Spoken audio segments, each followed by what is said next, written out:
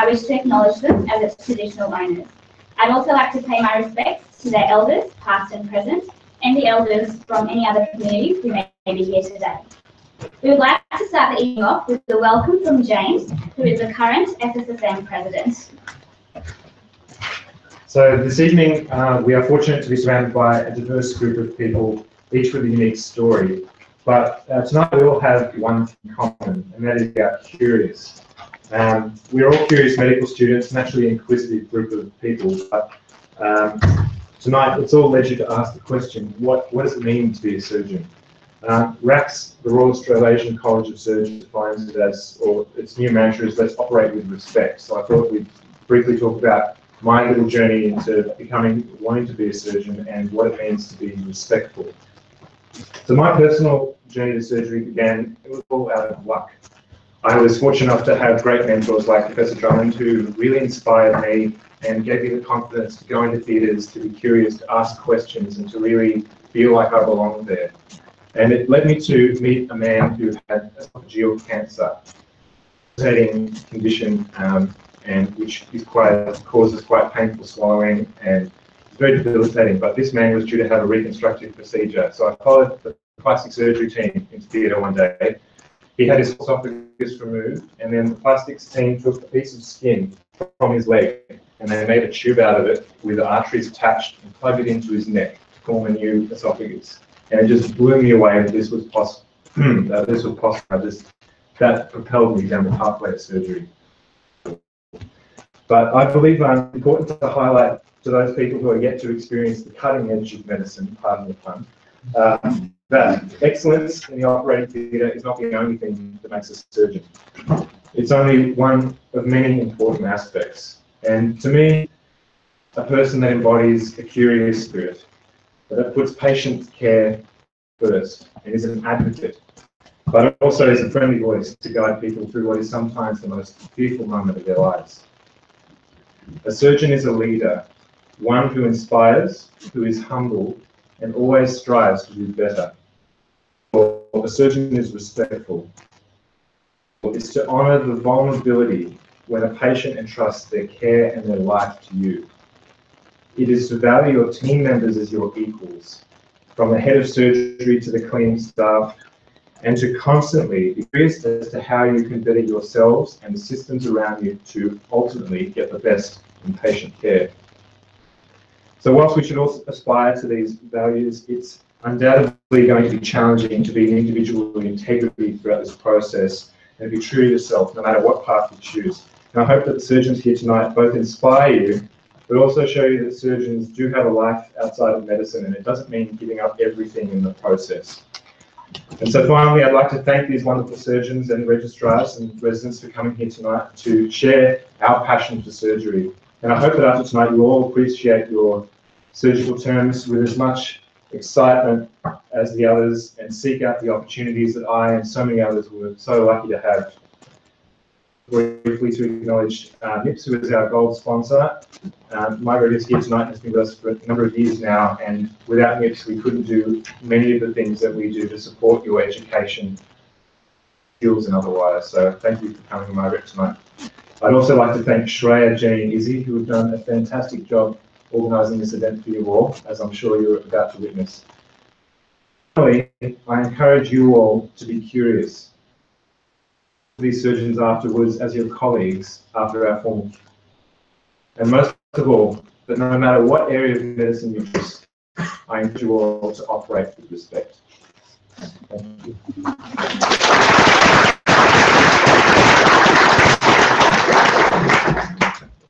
Thank you, James. And we would now like to welcome Margaret from MIPS to tell us a bit more about MIPS and what they can do for us.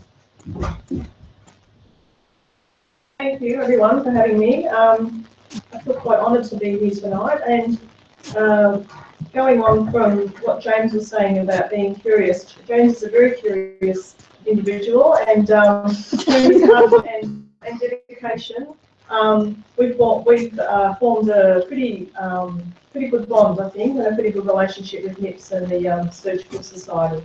At MIPS we're very enthusiastic and enthusiastic is probably the best word, in supporting student education and student doctor education. So that's why we support these types of events, and particularly the Surgical Society. James was rubbed off on me with forming a good relationship. So thank you, James. Thanks.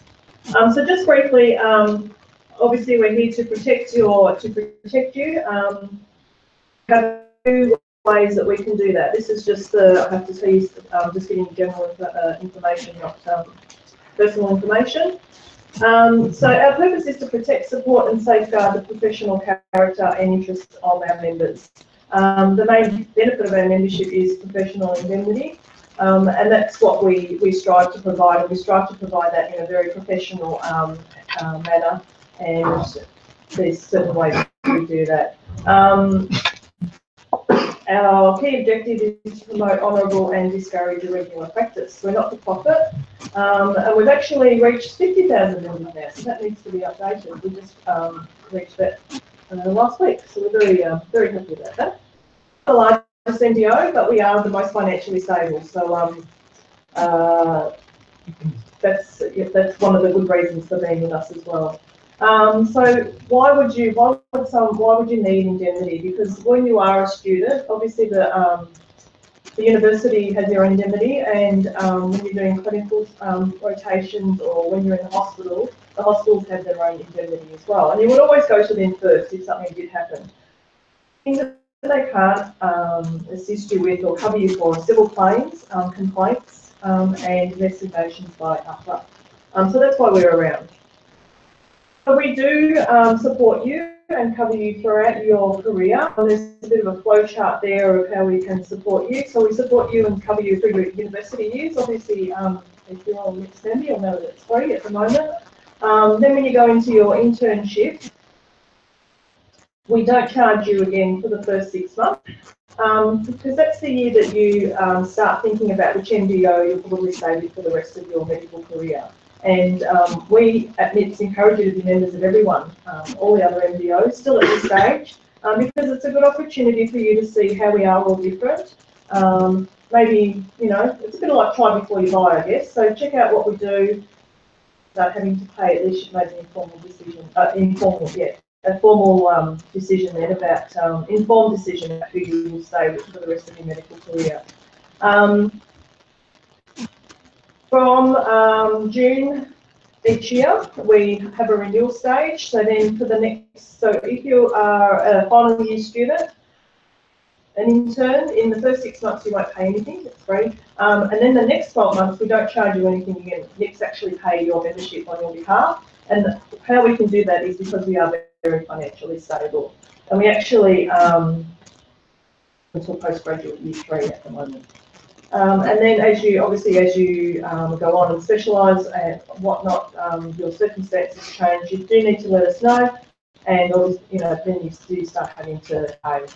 But we are quite competitive with the other NGOs as well. So as I said, student membership is free, and we waive our membership fees for recent graduates. As a student, your membership covers you for clinical activities while you're doing your clinical rotations overseas, and or if you're doing a Johnson placement here in Australia, and also Good Samaritan Acts. Some of the things that you might do in your clinical activities: taking history, writing a patient management plan, ordering and interpreting investigations, and communicating with patients. And if at any stage you find that something's occurred, or there's something that you've been asked to do that's out of your scope of practice, you can give us a call 24/7 and you'll actually speak to a doctor. We have doctors on the end of our 24/7 hotline. Maybe it's just peace of mind to speak to someone about. And we would rather that you call us again and again and get some advice, even if it's a silly question and you feel like it's really stupid and be taking up someone's time by asking this. We would rather that you do that than whatever you're calling about turns into a claim or turns into a complaint. A case study, because you've got some more important things to listen to. So that's the elective cover there. If you're going to the US, unfortunately, we can't cover you. Another good thing about MIPS is MIPS protections, and that covers you for non-indemnity work-related matters. So things that we've covered for students have been plagiarism, bullying and harassment. So there's a whole range of things because it doesn't come under the normal indemnity banner. It is sent up to the board, and it's up to the board's discretion if they'll cover you for that or not. Travel insurance. But that's not our main focus. Our main focus is on the indemnity cover. But the travel insurance is there for you if you are going overseas to do an elective, or if you're doing any volunteer work overseas. And we are on social media. So if you are on Facebook or Instagram, you can befriend us on Facebook and follow us on Instagram. And we pop up a lot of current topics up on Facebook, and a lot of our competitions go on Facebook and Instagram as well, so look out for those. And just to let you know, we've got a competition at the moment, closes tomorrow, better get quick. No, actually Friday it closes, sorry. So you could win one of two $500 travel vouchers, so good if you're wanting to go on an elective in the very near future. You just need to go onto that website there, so just nips.com.au/chatterbox, and there's a couple of very easy questions to answer. And I'll just leave you with this.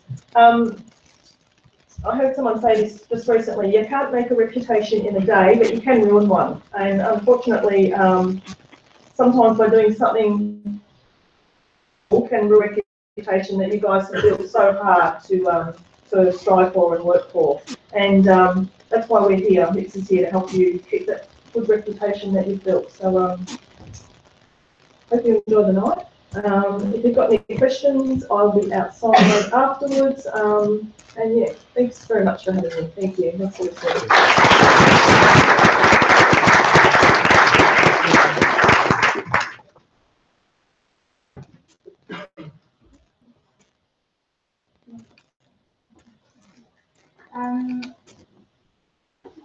Let's get started. So this year, the format of our careers night is a little bit different from those that we've had in the past. It's evolved quite a lot from when we first started planning it. But our goal, which we decided very, very early on in the piece, has always been in sight, and that is to showcase to you all the vast spectrum of opportunities available in a surgical career. To achieve this, we needed a very diverse group of surgeons. And with thanks to our subcommittees across all of our clinical schools, we're proud to present these surgeons who have generously contributed their time to be on tonight's panel. We represent many, but despite our best efforts, unfortunately not all of the surgical specialties recognised by the Royal Australian College of Surgeons, Australian and New Zealand College of Obstetricians and Gynaecologists. These surgeons, also representing most of the clinical schools of the medical school, bring with them a huge wealth of experience gained from all corners of the globe in areas encompassing clinical surgery, research, academia, the military, humanitarian work, and much more. Tonight, you will have your perception of a surgical career broadened, if not challenged, and that you will have the opportunity to ask all that you've ever wondered about a surgical career from these leaders in their respective fields that we're lucky enough to have with us tonight. Let's introduce the panel now, and as I introduce them, they will come up and sit on these beautiful chairs up here for us. So in order, we have Professor Robert Jones. Thank you. We have, sit in order? Yes, please. We're a little bit strict with these things. We then have Associate Professor Sebastian King.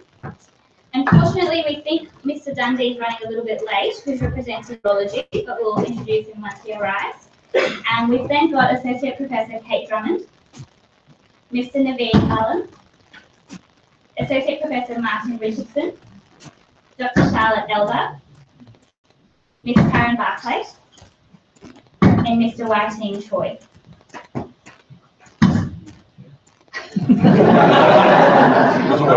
You said the wrong chair. Yeah, I don't know what to do now.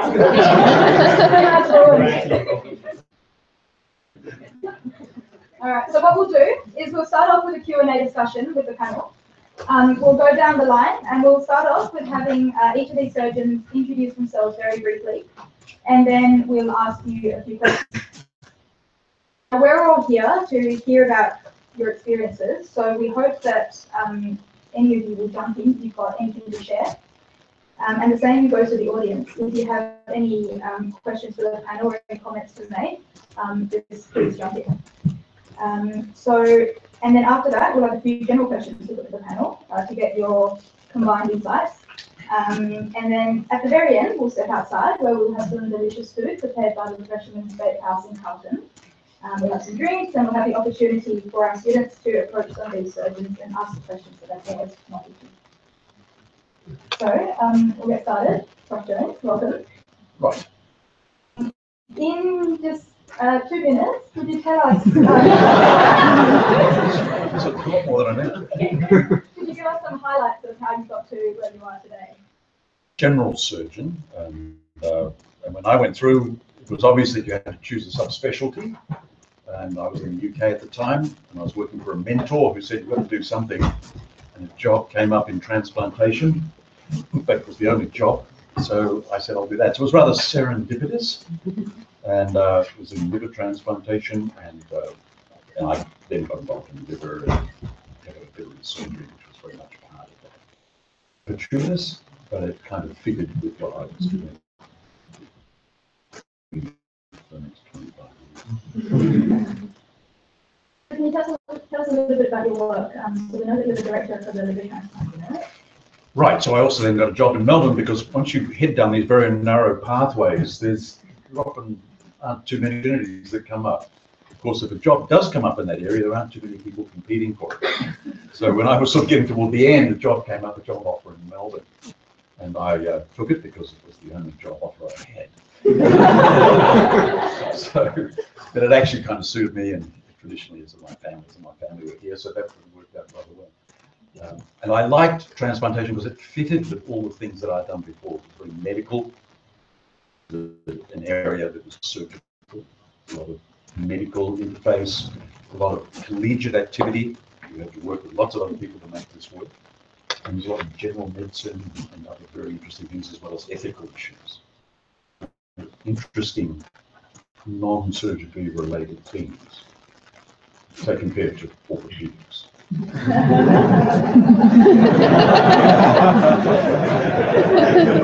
We didn't last 5 minutes without an ortho. Moving on to Lashley. I'm a paediatric colorectal surgeon, which is very subspecialised. We're going further and further down a rabbit hole. But I'm originally from Sydney, and I did work experience as a 16-year-old in a hospital, and really fell in love with paediatric surgery and because the surgeon who was doing it at the general hospital but coming from the main seemed really keen, enthusiastic, and even though in his late 50s, early 60s, didn't look burnt out by surgery and was still enjoying teaching and all the various weird and wonderful stuff that you get to see in paediatrics. So I did my training in Sydney, my undergrad training, and then I wanted to do some research. So again, fortuitously, one of my mentors in Sydney, I said, I want to come do some research with you for a year, and he said, don't bother doing that because you're not going to learn anything. But work with this guy called John Hudson in Melbourne. We probably all had lectures from at various stages. And so John turned out to be a superb mentor. I did my PhD with him. To Sydney. My wife's also from Sydney, and my mother-in-law was very keen for us to come back to Sydney. But as life turns out, this is the place that, for me, for the best sort of academic paediatric surgical jobs. I'm 100% of the children's, but I'm 50% clinical and 50% research. That doesn't always work out that way. Mr. Short. I'm a plastic reconstructive. Sorry, we're having some issues with the slides. They're a bit out of order now. You have ruined everything. We'll make it happen. But I'd like to do some because I also spend a lot of time in public hospitals, so mainly at Western and Boston, and do a broad range of plastic reconstructive work. And it's always very sort of reflect on how you go into that. Again, also a bit of blind luck, and you know, I do have a little anecdote because when I was at the medical student stage,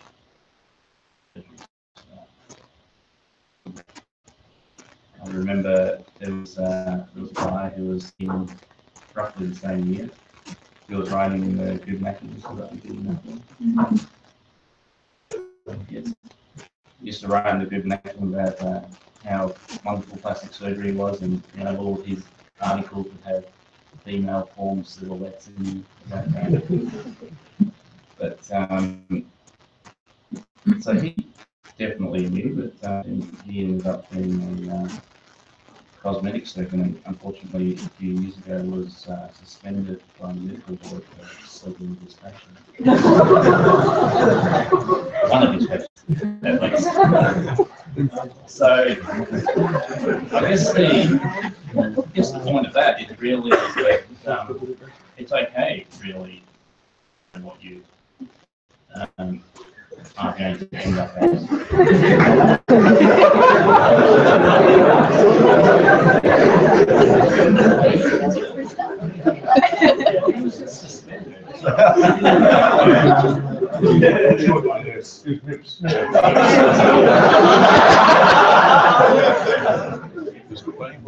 Yeah. And you know, like Ashton also, I've sort of done a little bit of research, and I did some research actually in some obscure neurological endocrine disease, and which has got nothing to do with surgery. And it was really only by a series of jobs that plastics seemed like a good fit, and there was the support to get in. And again, you know, echoing what Sebastian was saying, you know, the mentors that you were on the way are very influential in you take on that information. You were my resident. In Influencing me not to do your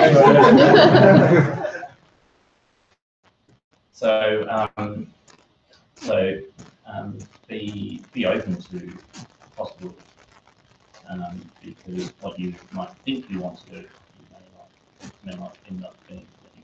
Also, it's good to aim for that, but it might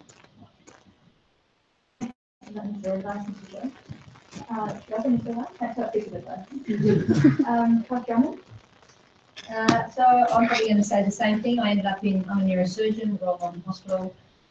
Neurosurgery, a combination of what everyone else did: blind luck, good mentors, a good patient experience, and something that I ended up being really interested in. Went into medicine by accident. Couldn't think of anything else to do. I wanted to be an obstetrician. Sorry, then I delivered a baby and said I'm never going to do that ever again. I liked the surgery, so the gynecological surgery, so I thought that I would do general surgery. And then just out of complete luck, got a term in neurosurgery as an intern.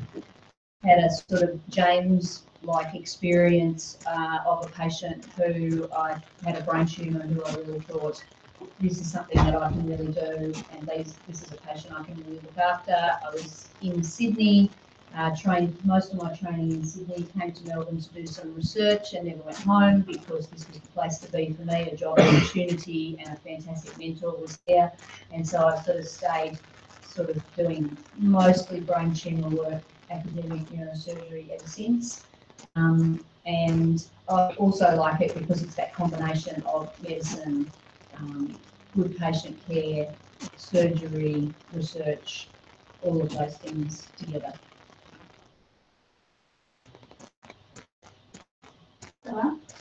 Thank you. I grew up in Canada and did all my education there as well as my surgical training. And I decided to go, I'm a thoracic surgeon. So what you've probably heard from all of us, we're all very specialized, not just special surgeon, but then on top of that, subspecialized. So, and that's probably a function of the fact that we're all at the University of Melbourne and have tertiary care academic institutions. quite early on that I liked surgery. I was inspired very early, but I didn't like the idea of, for example, taking out someone's appendix and then never seeing them again after a post-op visit. So I was looking for something that would be continuity of care with my patients, and so that's what drove me towards oncology. And one thing that I like, or what drew me to thoracic surgery was, or not so much now, the fact that, you know, someone can die every time we operate on them, which was exciting, but less fun. Much less exciting when you're the consultant. It's really kind of cool when you're the resident and, like, you know, life and death might play independent. But the idea of continuity of care is very important to me. Often I'm the first person to tell someone they have a cancer diagnosis, and so that's not a pleasant thing to do, but it's something that's important to do well. And so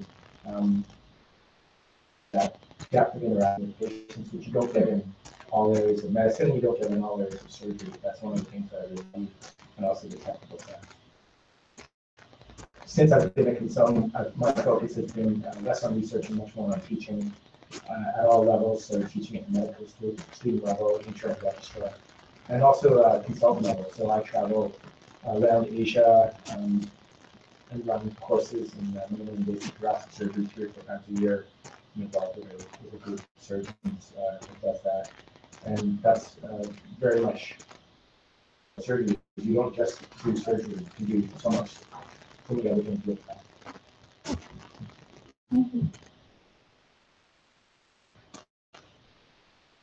At Edward Hospital, but wear many hats. I'm also Surgeon Commander in the Navy Reserve and get to serve in various parts of the world. Afghanistan 2014. I'm not quite sure what Mr. Trump or promised Mr. Trump about where we're going next, but I suspect to be somewhere exciting, so that'll be good.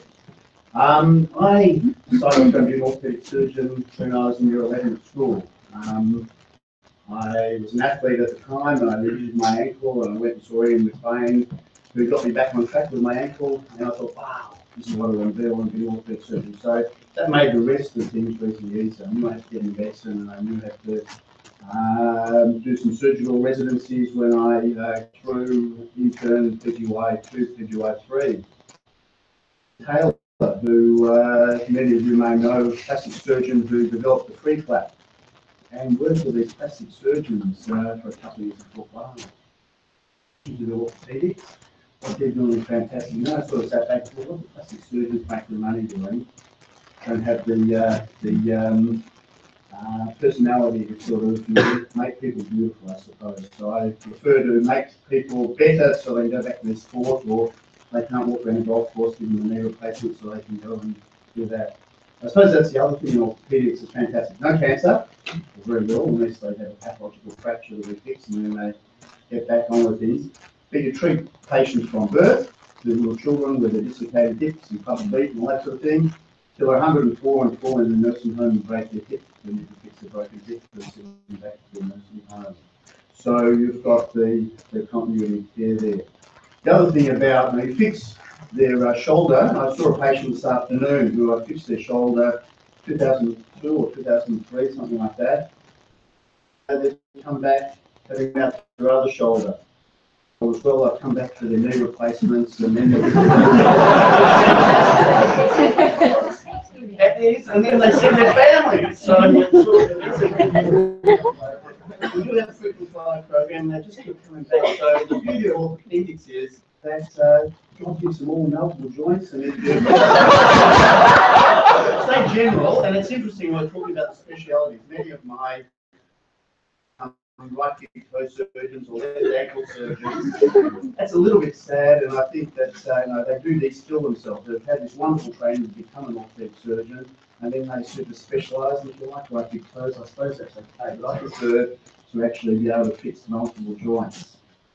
In 2010, I've been doing a lot of teaching like Naveed around the world and saw a couple of people like Jeff Rosenfeld and Annette Hollian and John Crozier, all who've been doing these wonderful things with the military. John has been to Rwanda, the terrible genocide in Rwanda, and Annette had gone up and saved a whole lot of lives from the tsunamis in Papua New Guinea and Indonesia. I thought, wow, that's pretty good. at that stage, the waiting lists in the public hospital system have blown out to 5 years, and I'm thinking, I'm really not helping these people that well. I need another challenge. So I left the public system, concentrated on my private practice so I could actually go for another challenge and join Royal Australian Navy. We've had a number of challenges. As I said, I went to Afghanistan for four months in 2014. And when we go into a place like that, we're generally sent with a general surgeon, an orthopaedic surgeon, an intensivist, and an anaesthetist. And if there are two people badly injured from firefight or whatever, and they've had a round through their belly, I'll be starting the trauma laparotomy when my general surgeon is a lot quicker and better at doing those. He's doing his thing, and when he's finished doing that, he'll come and help me finish the trauma laparotomy. And if there's two people who've got a round through their tibia or femur or something like that, I'm going to be a bit quicker at putting an external fixateur on. I'll come and help my mate out with the external fixateur he's putting on.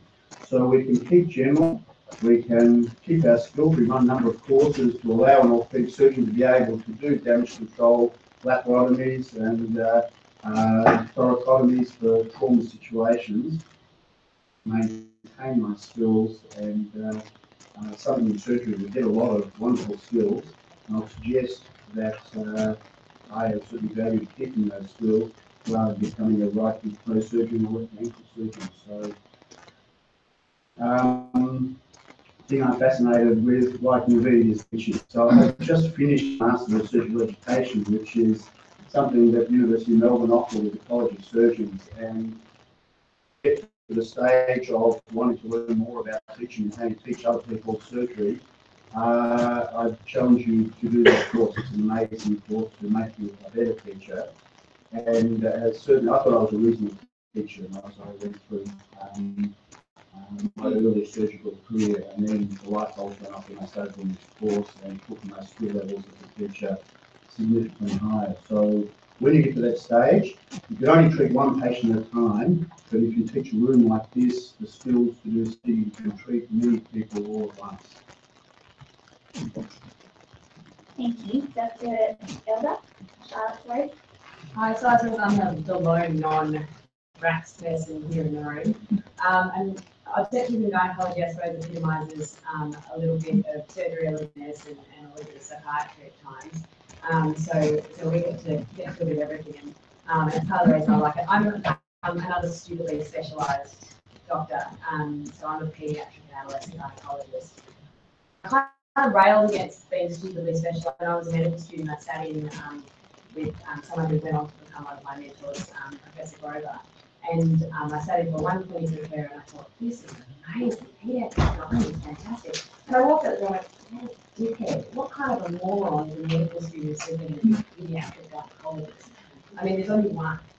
Because I didn't want people to think I was walking around wanting to be a lepto pediatric surgeon. So I didn't say anything. And then I did my clinical studies in the country, which was absolutely fantastic. We just owned the hospital, and it was brilliant.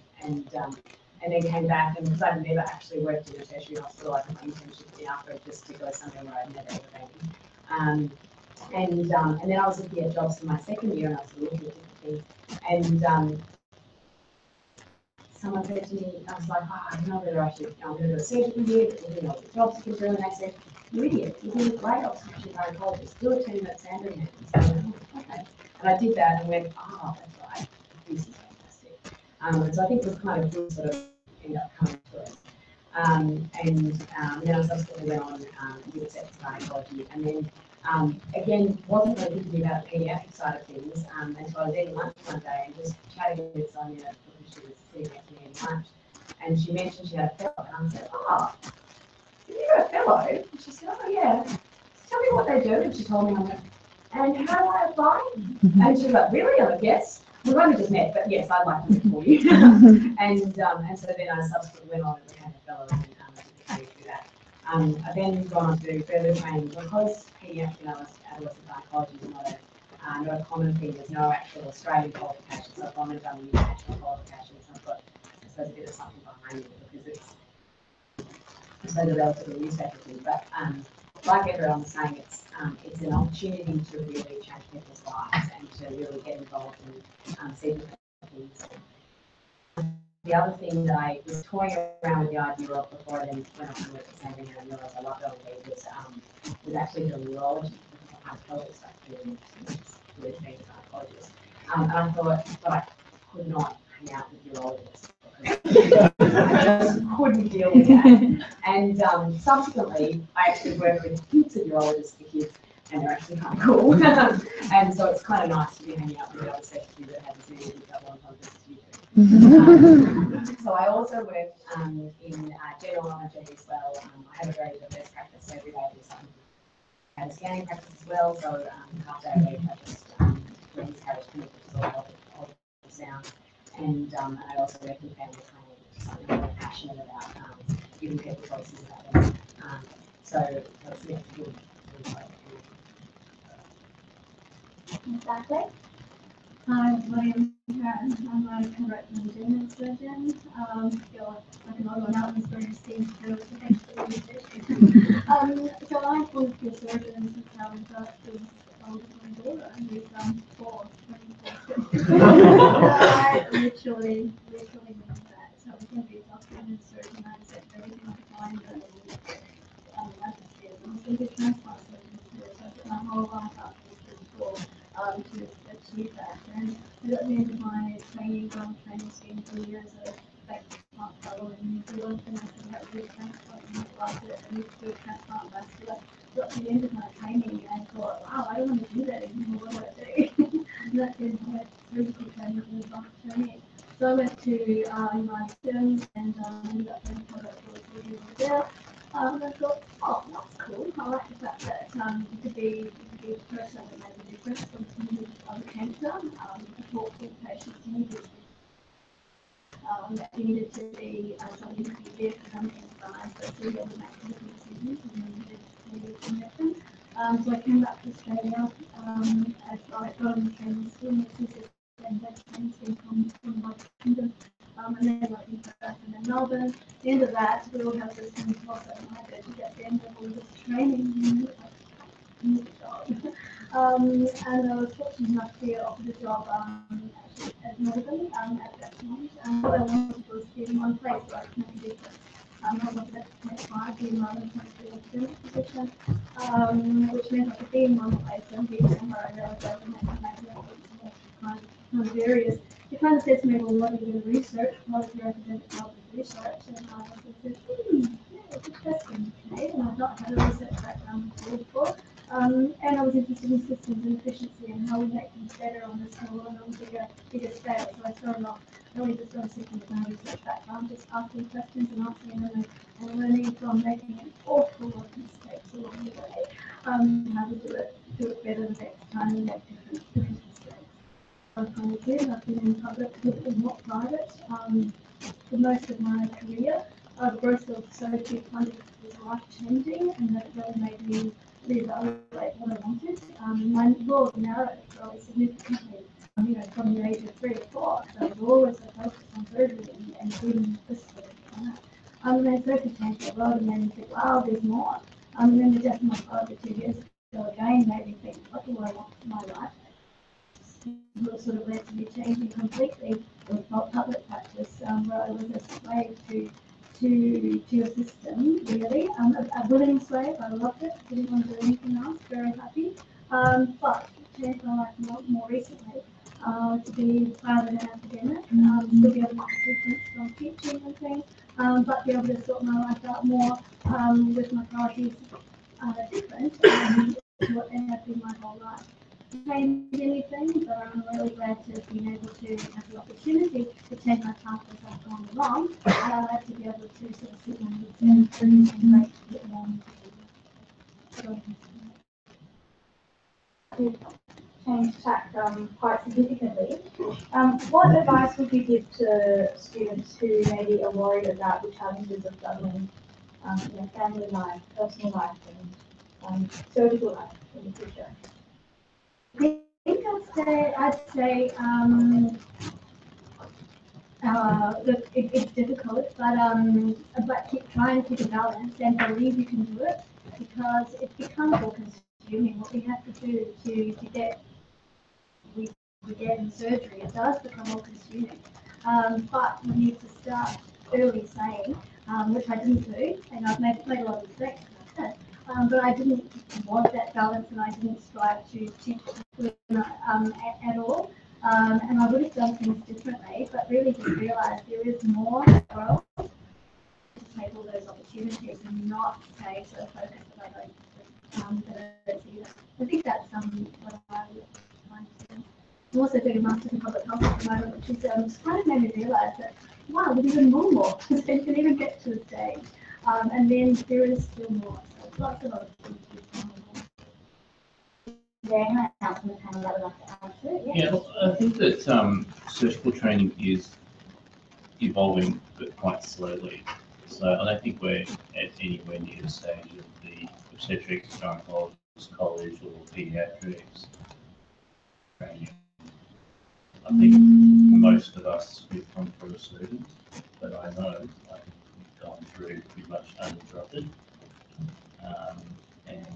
But I think what it needs is more people who demand a more flexible training scheme, and the college, I think, is on the cusp of providing it. I think I did statement.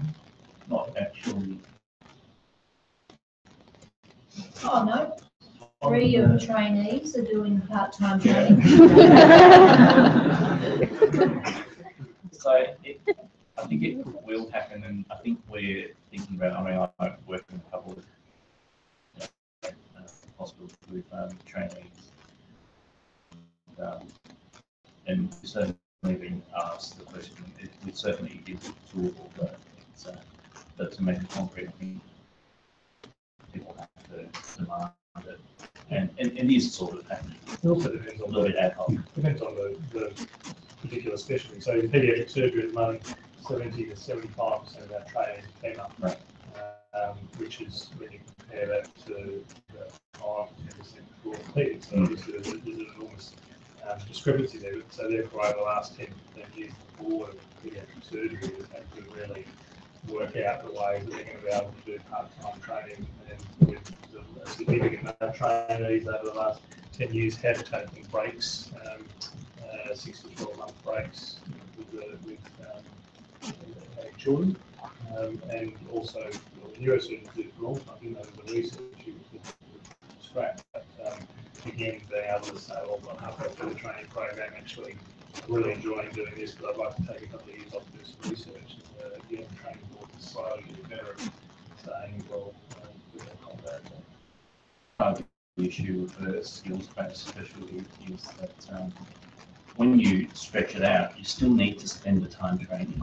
I think that, and I think this is what's being found in staples, and people just cock off because don't like a lot of number of hours.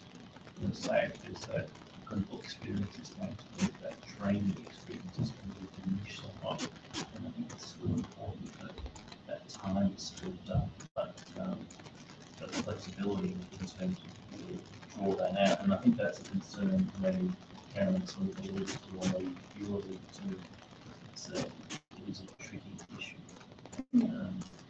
Even if we go, say, stimulated training, which is slowly coming in,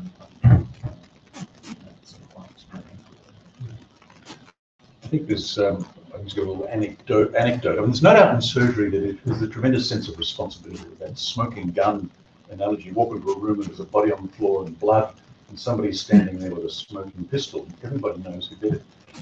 So it creates in the surgeon, I think, a sense of responsibility. And I've seen that with Porter, who's just completed gynae surgical training. And her partner's in an intensive care position. And he finds it very frustrating. She wants to go and put so much time in, clock up, and then has to understand that she wants to be there and see and follow up, so get the experience and then part of it. So there's no doubt that I think surgical training has this component. If you're doing it, you probably, despite it, want to be part of it, and you will put in a lot of time. Maybe have to, but maybe want to. I can thoroughly recommend partnering with an artist. And they have zero idea about what you actually do, so I think it's really important. Hot air balloon pilot. Yeah. I completely agree with talking about wanting to be there. This is really sick. One of my favourite New Year's Eves was in an operating theatre at the Melbourne Hospital with the music blaring over a trauma lifeboat. I can't stand it. I wanted to be there. I wouldn't have been anywhere else. I could have gone home, but I had to do it. I think someone on the panel commented too, that as you get experience, as you get older, and sometimes what you want to do changes. And what might be incredibly exciting and invigorating when you're 30 isn't the same when you're 45. So there's a good chance that what you find really challenging now, you may not want to do it in the surgery a little bit later. I also think that my father's a colorectal surgeon, and so I've sort of grown up, adult colorectal, grown up seeing a lot of surgeons over the years, a lot of medicos over the years, and what you notice is the people who maintain an outside interest, who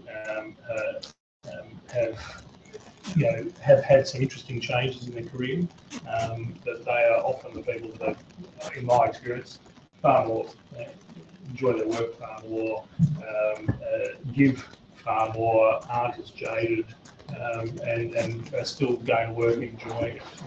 We have coming to the children's regularly for the liver transplants, and I'm sure there are various stages where you think, oh shit, I wish I'd had yet another call, but you still see the enthusiasm with which he turns up to do another 10-hour operation. It's quite inspiring. Wow, that sounds like a long time. Prof. Jones, what's the most memorable procedure that you've been a part of, do you think? Well, I think everyone will learn seeing outcomes, and I was just talking to a registrar just on Tuesday, and she said she wanted to stay in general surgery. I said, why? She said, well, I like the chaos and the sepsis. Everything else seemed too neat and nice and orderly. And in transplantations, you get extraordinarily sick patients, kids, and they really are transformed. Not to be seeing people go home who actually should be dead. And it's just this extraordinary outcome. So it isn't just one event. I think it's repeated, and you can get a lot of satisfaction from something dramatic like that, but you can also get tremendous satisfaction out of fixing something very simple. And plastic surgery, I think, is a wonderful example. If you've got the knowledge and the skill to do it, and it is actually a simple job. Mr. Alan, what about you? So as much as I spoke before about cure cancer, that's thankfully something that I do fairly regularly. One of my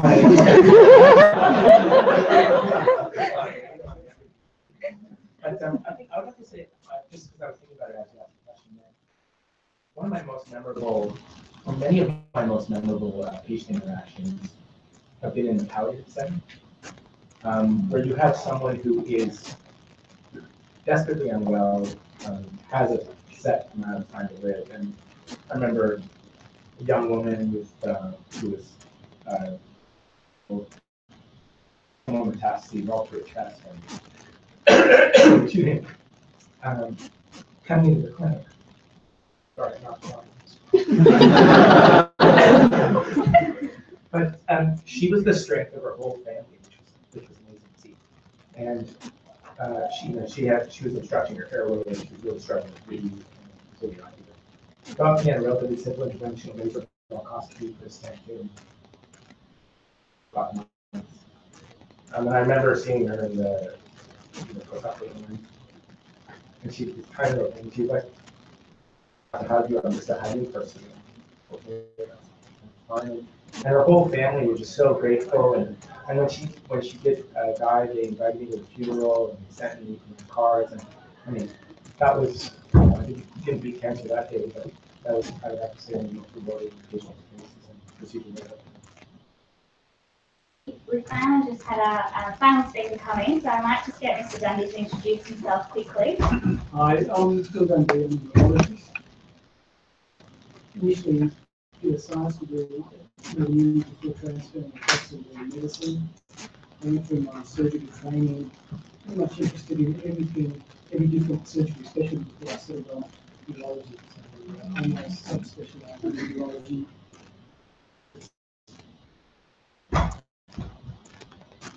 Welcome, Mr. Bundy.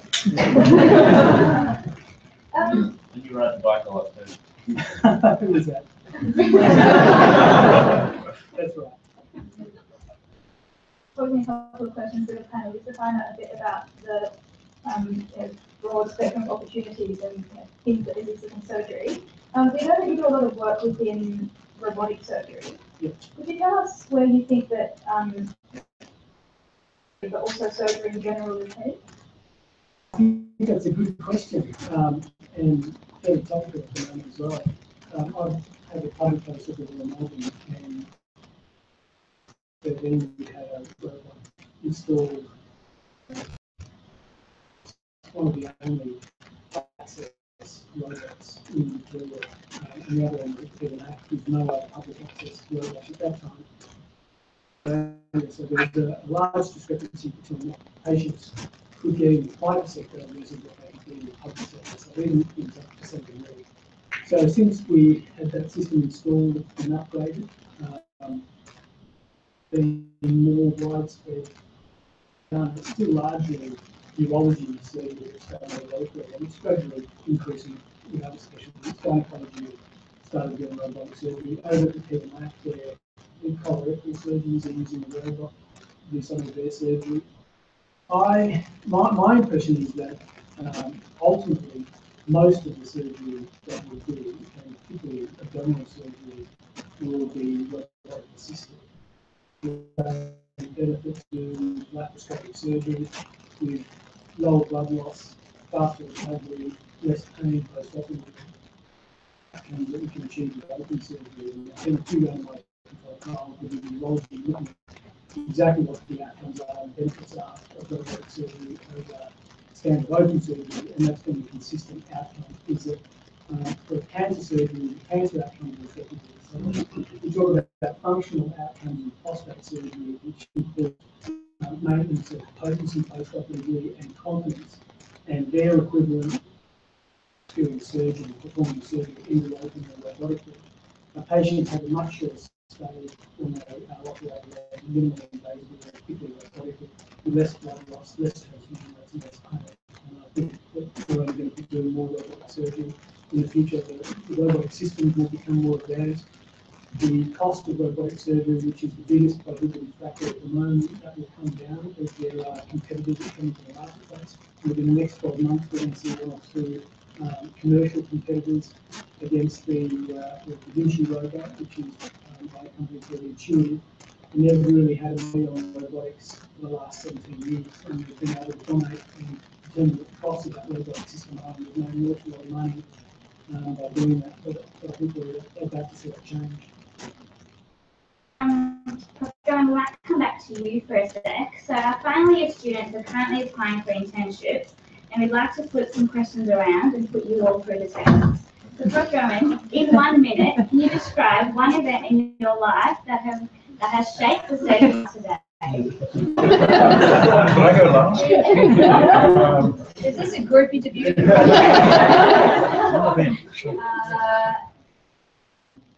Okay, so I'll talk about my patient experience. I was an intern at Westmead Hospital doing a term in neurosurgery that I didn't want to do, and I went to see a patient who had a craniopharyngioma. She was going blind.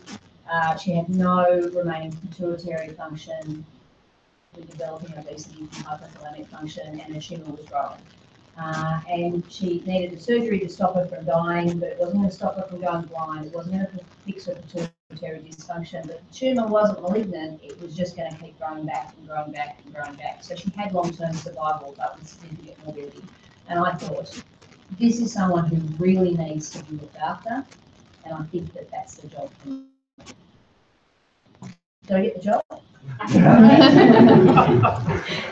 From Richardson, what has been the hardest or most difficult decision you have had to make in your career as a surgeon?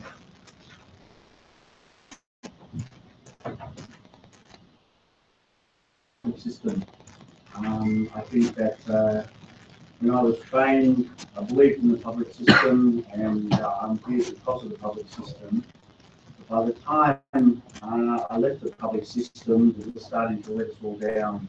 Certainly in my field of surgery, I suspect it's better in other fields. Unfortunately, orthopedics, most of our stuff is elective. And because it's elective, it's easy to ration care in the public system. There's a waiting list to get an appointment in the public outpatients, to be put on a 3-year waiting list for your joint replacement. Got to a stage where my conscience wouldn't on in that system. And so I think that was probably the hardest system was to complete the public system. Fortunately, places like Network now actually have registrars. So there's orthopedic registrars, general surgical registrars, ICU registrars, ED registrars, and we're able to do the things that we lost in the public system in the private. Okay, I might pose the next question to the group as that. What do you think are the key attributes of a good surgeon? You get the points for individual answers. So. I'll go first. Initiative. No, just kidding. I would say the hallmark quality of the is decisiveness. The difference between us and physicians is that when you're a physician, God bless them for doing what they do well because you don't have to do it as much. You get to titrate your therapy. So someone can come to you with an undefined problem, and you can start treatment, and then you can bring them back in a couple of weeks and then double the dose, half the dose, change the medication. So you have some opportunity there. When you're a surgeon, your therapies are binary. You don't know if it's going to be the right one, but you have to choose whether to operate or not. And once you do make that decision, you have to stick to it because you're committing the patient to the risk.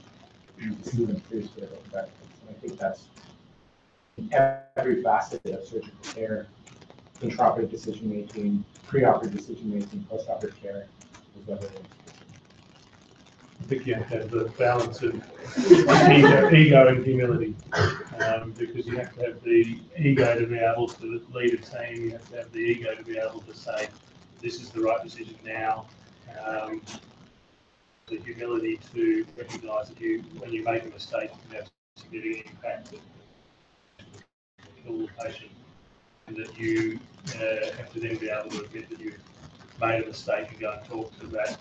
For me, it's talking to the parents most of the time, say that there has been a mistake made, or even though I've trained and done this training for the last 10 years, I'm still not able to help your child and your child like that. But that's true of any good doctor. Absolute honesty, which is a bit about what I'm saying. Absolute honesty with yourself, with everyone else, with your bosses, and attention to detail. Or in my residence and my needs, I can teach most people to operate, almost anyone. Stefan's up the back here, he's coming to talk. I can teach him to operate. You can teach anyone to operate, but you can't teach someone to be completely honest about their ability, about what they can achieve for the patient, about when they're stuffed up, about when things have gone wrong, even though they haven't stuffed up, that's what I'm looking for. And I'm looking for someone who I know, if they order a test, look at the result, they'll act on the result, they won't go home and go, maybe someone else will look at the result, this doesn't matter, absolute attention to detail. Everything else you can learn, but those are sort of innate qualities that I think people have a lot of trouble learning. You do need resilience because you make mistakes and you will have to live with it. And go, it's very easy to be successful. It's quite hard to live with actually making a mistake that may injure someone, or maybe just have an outcome that isn't. So you need resilience to cope with that. You live with it, right? Anybody else have anything to add to that? I think we're going to have leadership. Not all people who get into surgery are natural leaders, but often they develop that through their training, and their leaders amongst a greater team of people who provide the needs and conditions we work with. nursing staff in the wards and in the theatres, and often it's the surgeon who is at the head of that team and directing the cover and Just having some insight and some honesty. It's all worth your while buying Professor Ian Harris's book. Ian's Professor of Orthopaedic Surgery in University of New South Wales, called Surgery, the Ultimate Placebo. And we have in our hands as surgeons the ultimate placebo. And Ian's book, most of the surgery we do is not evidence-based.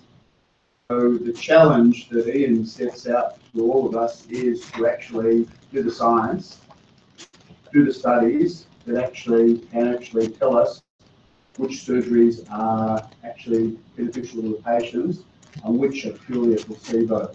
And being an orthopaedic surgeon, Ian points out that the Scandinavians, the Finns, have been brave enough to do a randomized control study of a sham knee arthroscopy for a degenerate knee versus an arthroscopic surgery for the knee, and shown there is no difference. As long as there's a scar on the knee, surgery will work as well. We can do something in the knee at arthroscopy, or we can just make a scar on the knee. In my other fields, all my colleagues sitting here, and most of the stuff that we all do, we do because we think it's the right thing. And the challenge to us all is that we actually put it to the scientific rigour that our physicians do, that many of the things we do currently we don't have the science to actually say. I think that's the sort of the modernisation and not just, I can do an operation, do the operation,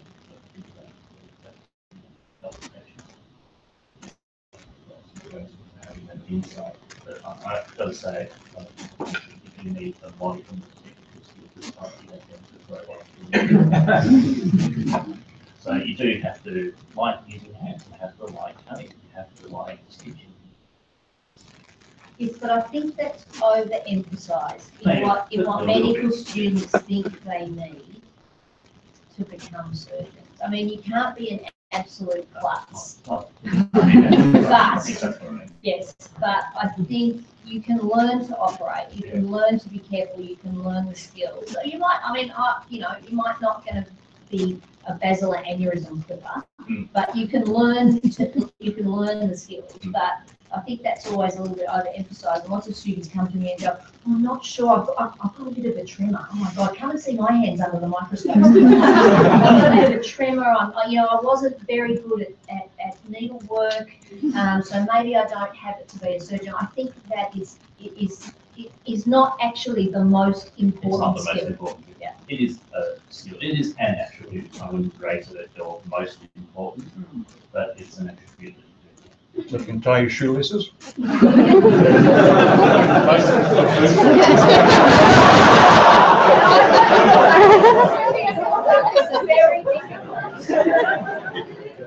I tie my bows, they are really. No. Okay, that's really interesting, and that leads us nicely into our next question, which is, maybe Dr. Elder can answer this. Given what you know now about the specialty and sort of going through training, what kind of advice would you give to yourself as a medical student? Do lots of stuff. Go to the pub more. I went a lot, but 4 nights a week is not enough. So, so I think you can and do lots of different things. Because the more that you do, the more interesting a person you are, and the better experience you'll have, and the more you'll bring to your consultations, and the more you'll be able to connect with your patients with people. So do different things, get lots of different experiences, travel, have friends and partners who aren't doctors. Do fun stuff, like, you can study, you want to study, that's fine, you need to do that, but the other stuff I think is really important, and that's what makes it all fun. I remember the head of the hospital when I was an intern, and he was about to retire, and I remember him saying that if you finished your surgical training when you're 32 or 30 or 35, it didn't really matter. Because you still had at least 30 years to work. So it took away that sense of urgency that maybe I won't finish this till I'm 36. You probably just flame out a little bit later than if you start at 30. There's a bit of concern among students and trainees that we pick up about the increasing length of time that it takes to get through surgical training. And Dr. Barkley, Ms. Barkley, you mentioned your interest in improving efficiency of systems. Do you think that there are any real solutions that would work against this growing bottleneck? Another question. I think it's difficult. With shorter hours, you need the time for the training and that's just the requisite content to do it. So, I think that's really hard, but it's not really, you've only got a certain number of patients, a certain number of procedures, there are a lot of people. So it's I guess the easiest thing a lot of people did was certainly when I did was I was there for all hours and quite happily did it. But now sometimes I'm being allowed to do that. But I'm very much on that. I just think that's a really hard one and the other thing is with finishing training, you don't actually stop learning, you don't actually stop interacting with people. It's more of a step on the way rather than everything changes.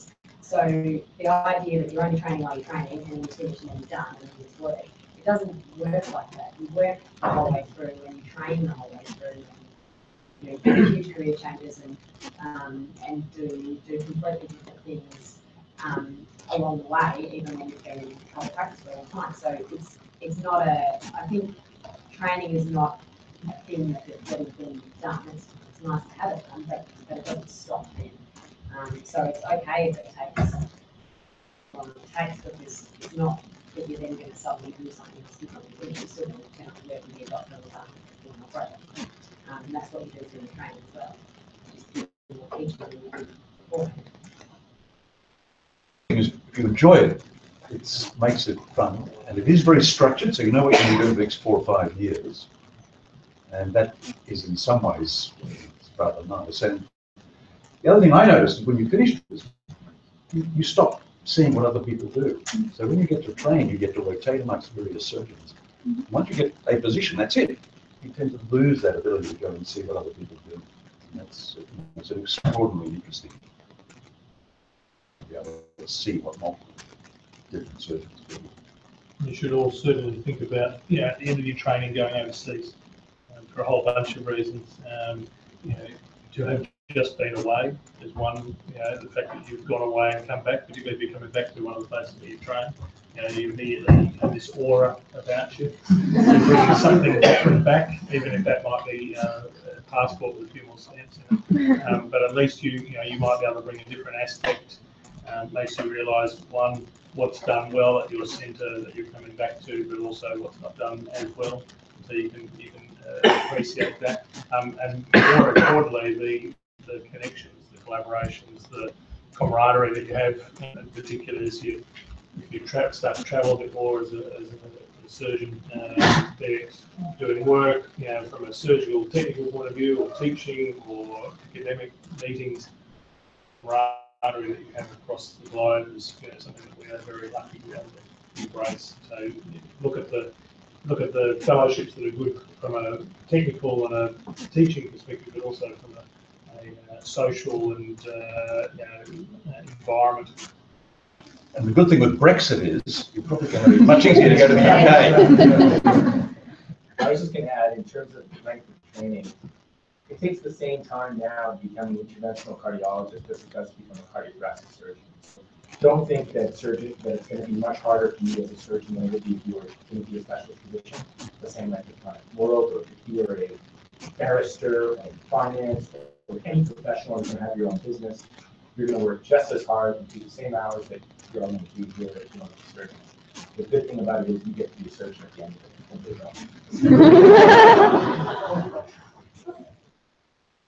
On to our final question for the night now. So this is going to be posed to the group together, and you can sort of discuss and come to a consensus, I think. But as leaders representing a range of surgical careers, what does operating with respect mean to you?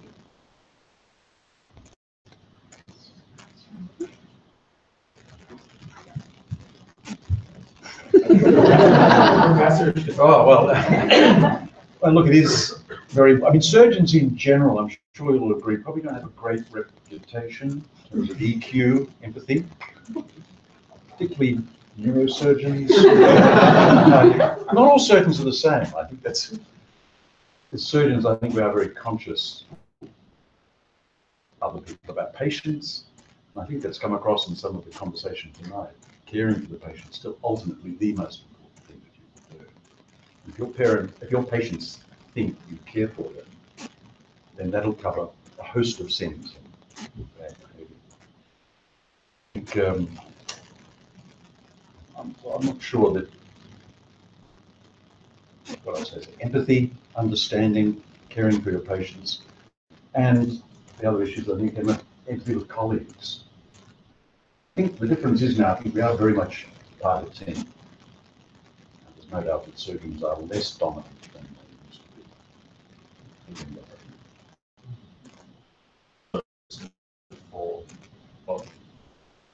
For a good doctor, right from the start. And you know, if you think about how you started off your address for the night, something that, and you know, you might think, well, that's a good thing to say, but well, it's just and it is a common sort of greeting now in Australia. So we go to the Congress of the College of Surgery, there's a lot of information. You know, we might be sitting in some big convention hall, there'll be a lot of information, and you know, that's fine. I think, you know, operating with respect is sort of similar in that it's something that we probably should have been thinking about, should have been really in our consciousness, but I guess it just brings it forward, and you know, we do work as a team. So there's no, apart from the podcast, you know, we're not all heroic surgeons, you know, but you know, we do rely on the work, the hard work of a lot of others. And I think that, you know, when I teach at the college, you know, we mentioned the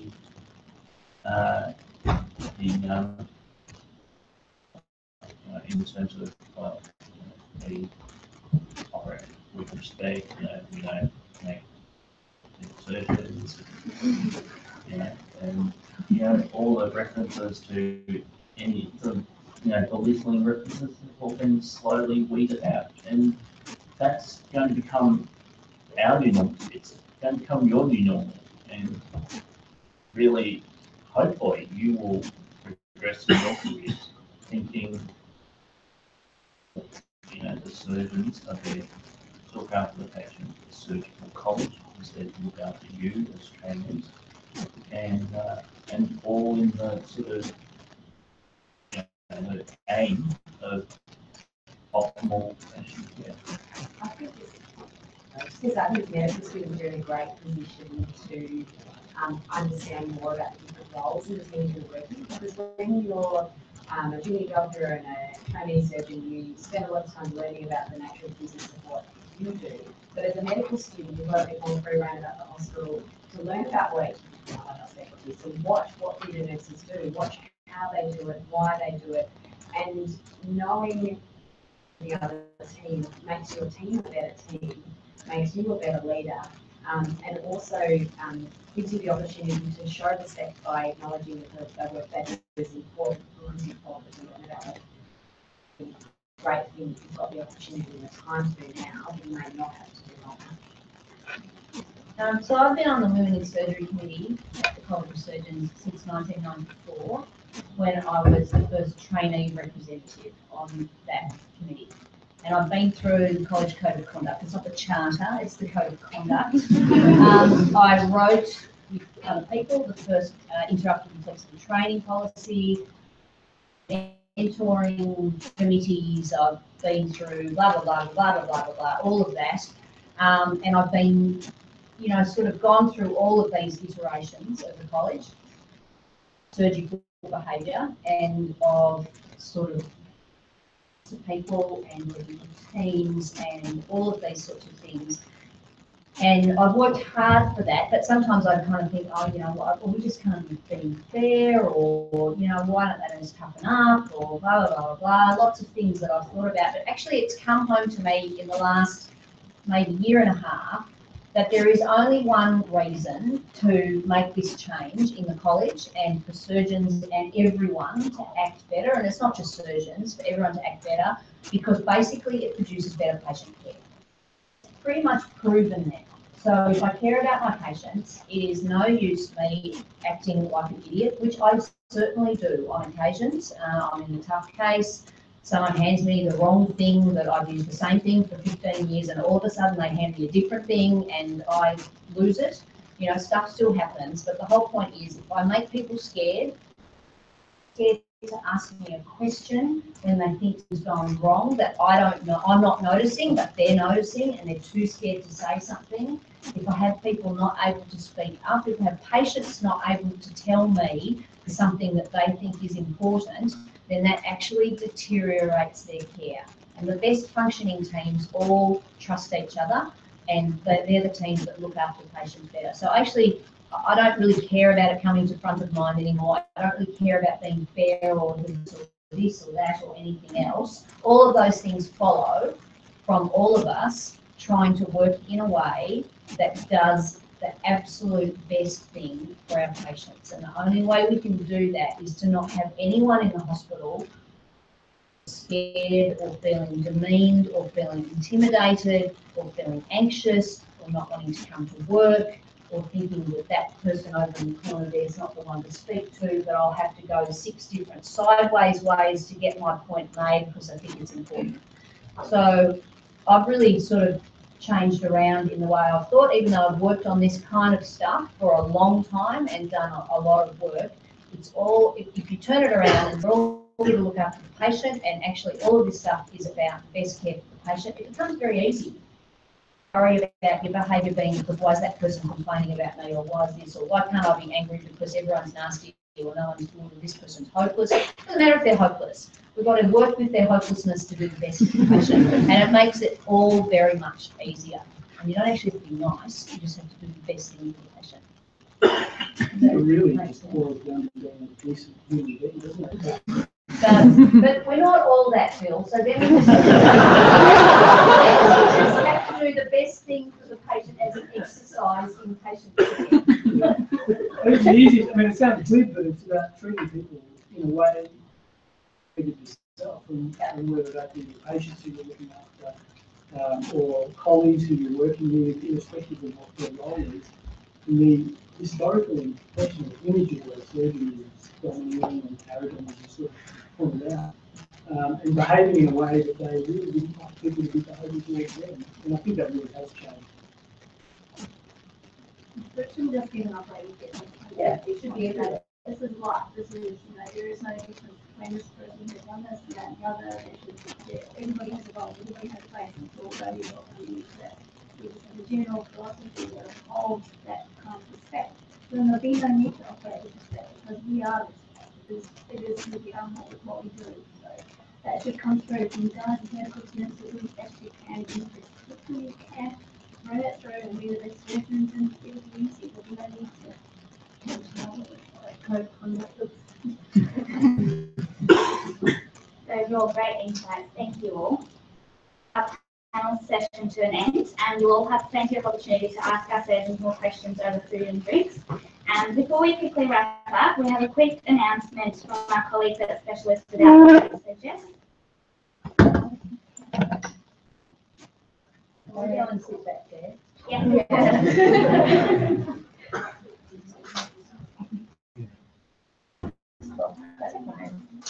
So I'm Jess. I'm probably the most junior person here. I'm a resident at the Royal Children's and am involved with a group called Specialists Without Borders.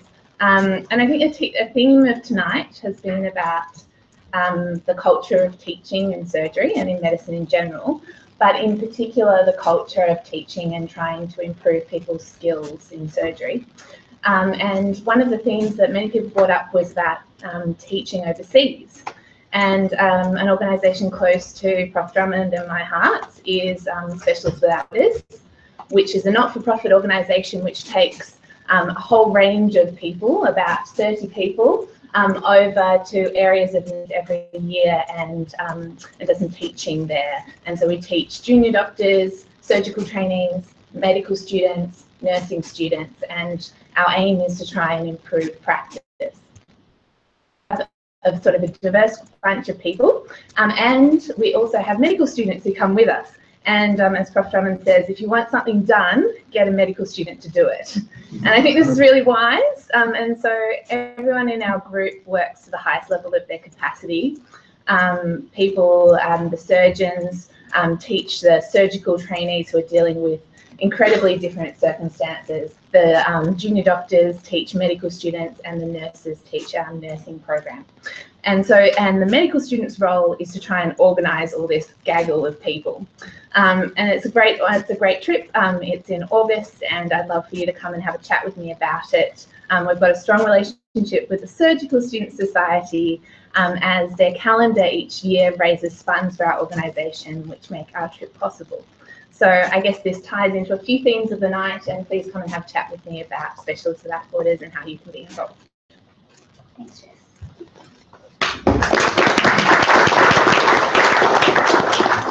So firstly, we've got a reminder for everyone tomorrow. We've got a neurosurgical emergency lecture tomorrow in Melbourne Theatre, 5 p.m. by Kate Drummond at the Royal Melbourne. Yes. I think so. Yeah. So to conclude, we'd like to thank all the surgeons who've come in and given up their time to really talk to the students and share some of their reflections and their journey with us. So we have a small gift as a token of our appreciation for you guys.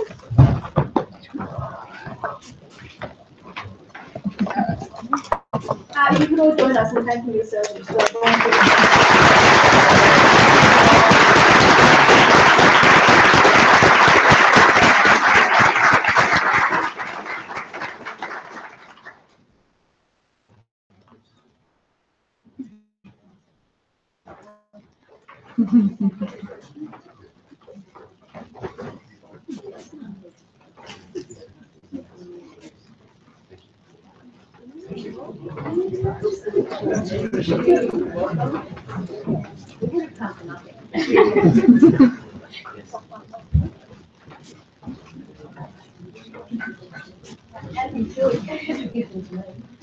We also have a few surgical registrars with us here today, and they've given up their time to, I guess, answer any of your questions about current surgical training and the early years of surgical training and stuff. So we've got Eliza from the Austin, surgical registrar from the Austin, and we've got Ash, registrar from the Royal Melbourne. Yeah, and we've got Stefan with us as well. Yep, just back there, neurosurgical registrar from the Royal Melbourne as well. And now we'd like to also just thank everyone who made the night happen, Izzy and Shreya, and everyone at the SSSM team, especially to the subcommittees, Austin and the Royal Melbourne subcommittees, who've actually worked really hard for the night and setting up the food outside for everyone. And we'd also like to thank Jane and our MD1 reps, Ryan and Shilpa. And also Nick's our gold sponsor, which is outside as well. And we've got Freshman's Bakehouse, who's provided the delicious food for us that's waiting outside. Finally, thank you to everyone in the audience who've come here tonight. We hope you really enjoyed the night and took away something with you. So, thank you.